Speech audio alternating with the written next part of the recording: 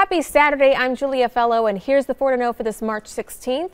From Storm Team 4, meteorologist Elise Wilson says you may see some flurries this morning. Then it's going to be mostly sunny, breezy, and cool with a high of 40 degrees. Evacuations are underway in Dodge County right now. The rivers can't keep up with the heavy rain and melting snow. Dozens had to be rescued from their homes, even apartments in Columbus along the Crawfish River. The Dodge County Sheriff's Office doesn't expect the river to crest until noon today.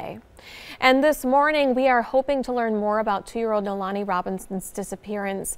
Police have been searching for her in Austin, Minnesota. That's near the Iowa border. The Steele County Sheriff's Office just outside of Austin confirmed this morning a body was found in a ditch along a highway there. They have not released the identification of the body. Nolani's been missing for days. Police say the girl's father, Darius Higgins, shot and killed her mother on Monday in Milwaukee. Stay with today's TMJ4 on air and online for the latest information.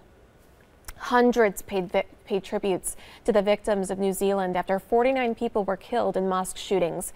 An official area was set